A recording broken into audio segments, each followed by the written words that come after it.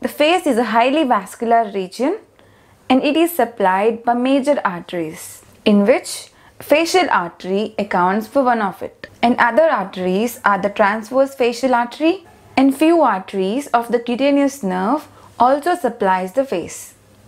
So the main arterial supply of the face is by the facial artery. So this facial artery is also called as the chief artery of the face.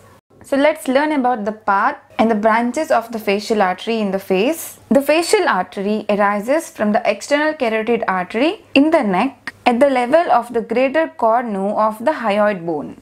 So from the greater cornu of the hyoid bone, it enters into the submandibular region in a looped fashion.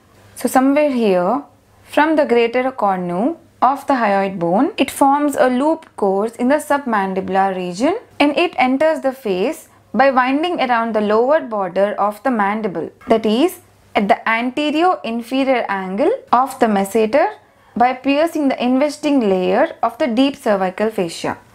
So see, this is the facial artery that enters in the anterior-inferior angle of the masseter by piercing the investing layer of the deep cervical fascia of the neck. So this is the facial artery, which is a continuation of the external carotid artery. In the face, the artery passes tortuously in the upward and forward direction at a point at least 1.25 cm lateral to the angle of the mouth, giving a branch called inferior labial artery, and then it passes above along to the side of the nose, giving a superior labial artery, and towards the nose, forming a lateral nasal artery, and then it ascends along the medial aspect of the eye, where it ends by anastomosing with the dorsal nasal branch of the ophthalmic artery.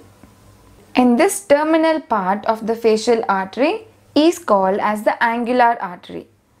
So this is the angular artery, the lateral nasal artery, the superior labial artery, and the inferior labial artery. So these are the branches of the facial artery. One is the inferior labial artery, the superior labial artery, the lateral nasal artery, and the terminal branch, that is angular artery. The inferior labial artery supplies the lower lip. The superior labial artery supplies the upper lip. The lateral nasal artery supplies the ala and the dorsum aspect of the nose.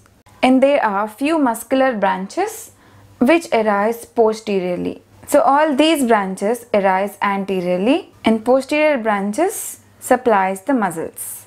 Few points to remember. The facial artery forms many anastomoses.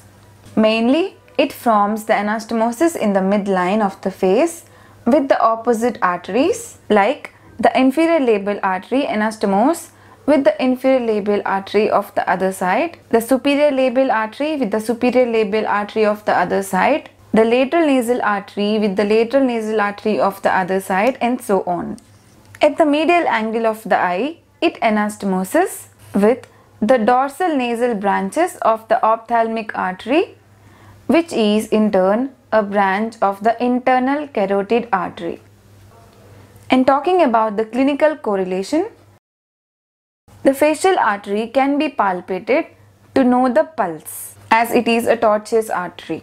These pulsations can be felt at the base of the mandible near the anterior-inferior angle, that means here, and about 1.2 cm lateral to the angle of the mouth.